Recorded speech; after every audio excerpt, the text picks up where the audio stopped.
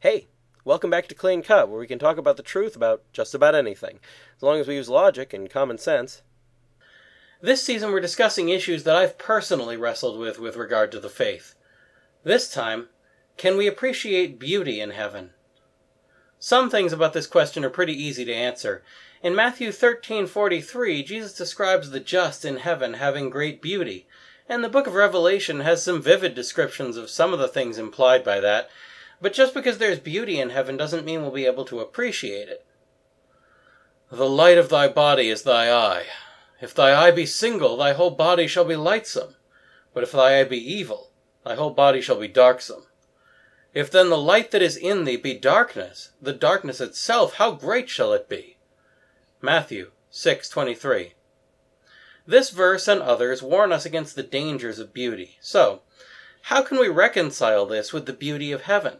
Is heaven just beautiful in different ways? If so, how could it have all goodness?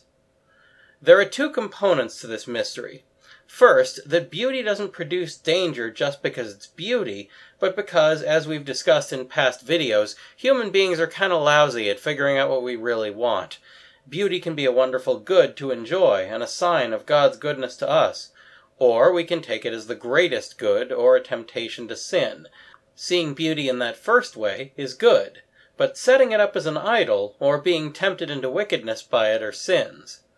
This is one thing that's different in heaven. In heaven, people are impervious to sinful temptation, so beauty can be much greater, much more enjoyable without there being any danger. The second component is the one we talked about in the last episode.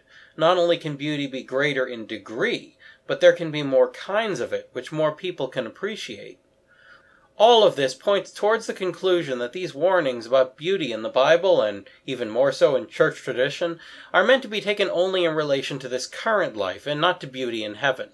Therefore, the saints in heaven can not only enjoy beauty, but they can enjoy it much more than we of this current life ever could. Next, can there still be competitions in heaven? That's all for now, so keep asking questions, and thanks for watching.